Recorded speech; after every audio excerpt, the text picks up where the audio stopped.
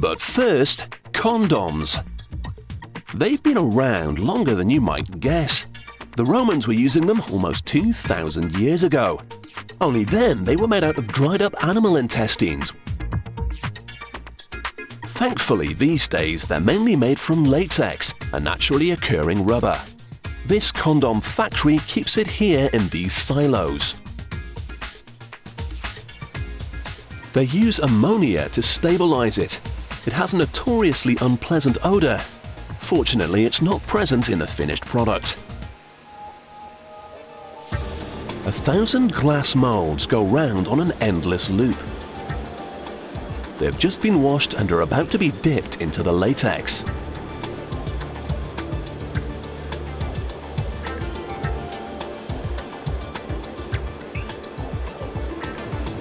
They're continuously turned to make sure they're covered evenly.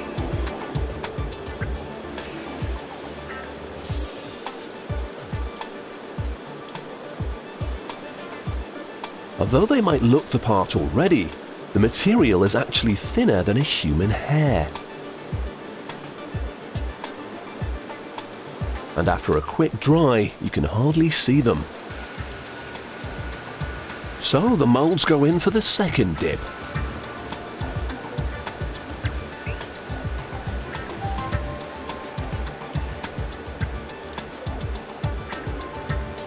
The thickness and quality of the latex is constantly checked.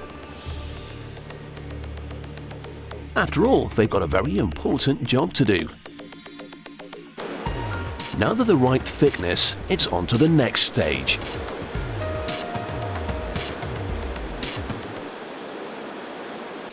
This spinning brush rolls down the tops of the condoms to give them a rim.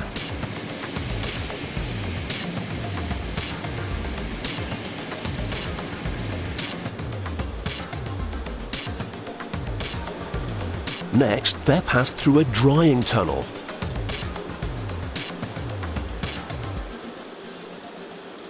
The drying process makes them more elastic, so they can be stretched further without breaking.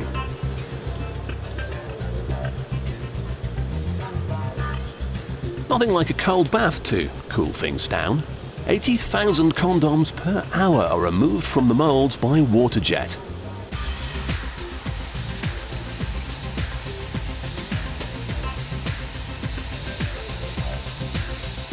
The slimy mass is washed for 60 minutes. For obvious reasons, they have to be completely sterile.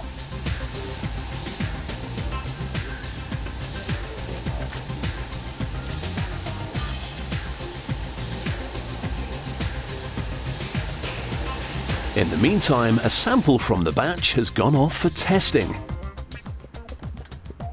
They get pushed to their limits to see if they'll make it out in the field. No matter what color they are, all condoms must be able to take 18 liters of air before they explode. These managed between 35 and 40. So the whole batch is deemed okay. Every single condom has to be checked for leaks. The metal rings conduct electricity. If the condoms are airtight when they're dipped into the water, the electricity will stay inside. This monitor can tell if any gets out. Even the smallest hole is detected straight away.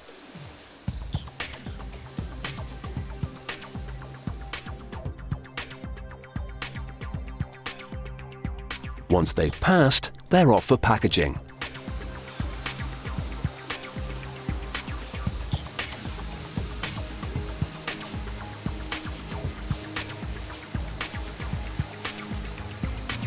They're brushed with silicone oil and rolled up.